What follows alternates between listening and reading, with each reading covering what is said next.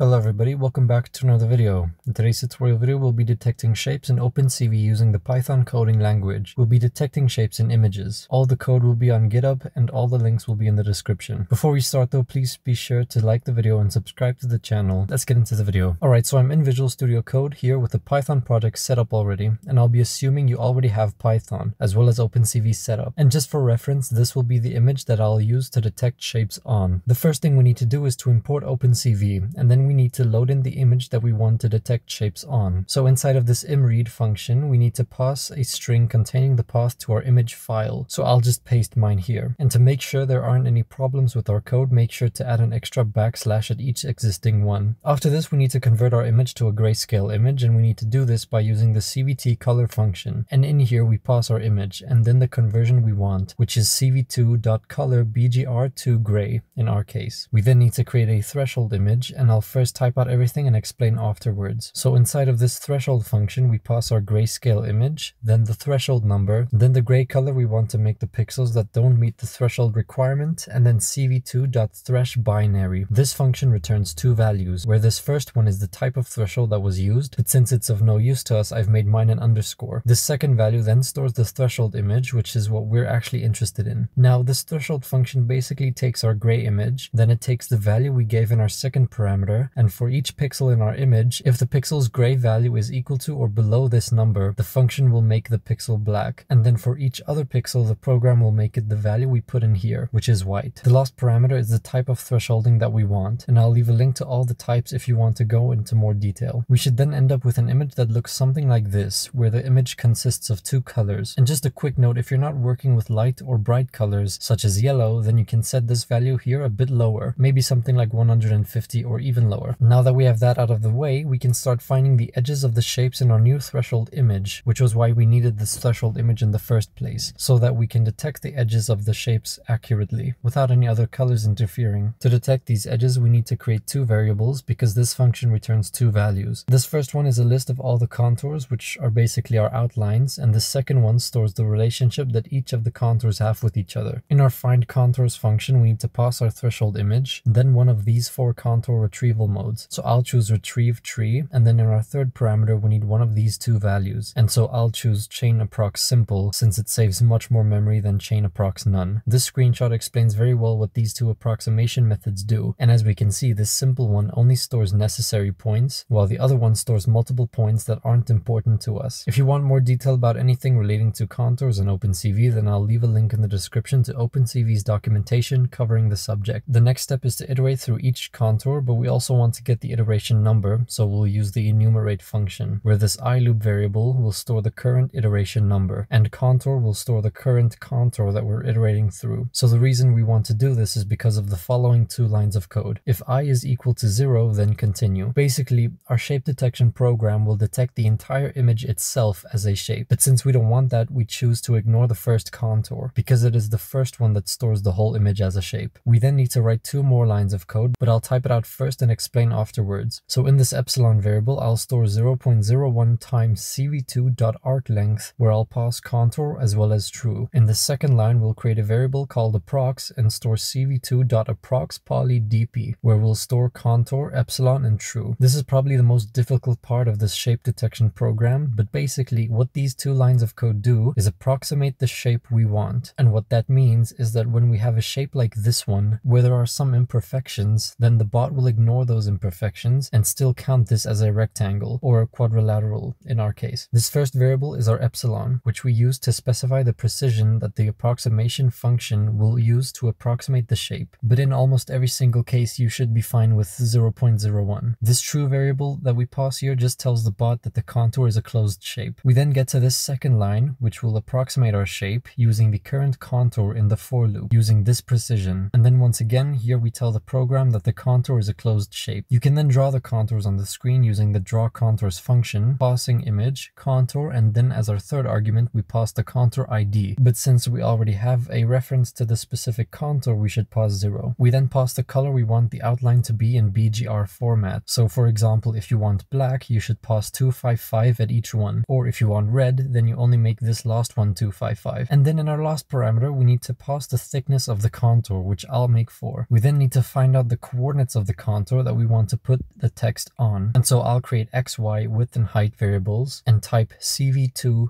bounding rect and pos approx. This function returns these 4 values. We can then find the center of the contour by finding the middle x and y coordinates, and to do this we can create an xmid variable where we'll say x plus half of width, and this will give us the middle. Similarly, we can do this with the y coordinate, but only we plus half of height. Make sure to convert each of these to integers, otherwise your program might try to find half pixels. I do need to mention that yes, we do now have the center of the shape, but if we place text at these coordinates, then we'll end up with this result, because the top left coordinates of the text will be placed at these center coordinates, and so our text is not in the middle. We can put our text in the exact middle though if we find the length and height of the text in pixels, divide it by 2, and then minus it from each of these results. But since the position of the text doesn't matter too much and we only want to know what shape it is, I'll guess the middle of each contour. And so I found that dividing width with about 3 should work well enough, and height with about 1.5 should also work well enough. After this, we need to create some variables that we'll use to display the text on the screen. So we can create a coordinates variable to make it more convenient and store a tuple of xmid and ymid. We'll also need a color variable, which will be the color of the text, but since I want it black, I'll make mine 0 at each. And then finally, we need a variable to store the font of the text. So I'll be choosing the Hershey duplex font. Now we get to the part where we actually recognize the shapes based on the amount of corners they have. And so we look at the length of our approximated shapes. And if the length is 3, then the shape has 3 corners, which means that the shape is a triangle. And underneath here, we type cv2.putText to put the text on the screen. We then pass our original image, the shape we think we've detected, the coordinates, the font scale, which we'll pass as 1, the color, and then the thickness, which I'll also pass as 1. Now we need to copy and paste this text a few times and only change the numbers here at the top as well as the text. If you want, you can add shapes with more than 6 corners by copy and pasting this however much you'd like, but I'd like to only find shapes all the way up to 6 corners for the sake of simplicity. Then we need to change all of these if statements, except for the first one, to else if statements, because we need to add a lost else statement at the end here, where we'll only copy and paste the text part of the code and change this text to circle. Then we can finally exit the for loop and show the image on the screen when we run our program. And so we type im_show, then we pass the window name as a string, and then the image we want to show. We'll also need to add this wait key function and pass in 0 so that our image only shows until we end the program. Now if we run this program, we should end up with the final image, and as we can see, each of the shapes has text on it, where it tells us the name of the shape, and it seems quite accurate. But with all that said, that's the end of the video. Please remember to like the video and subscribe to the channel, and I hope to see you in the next one.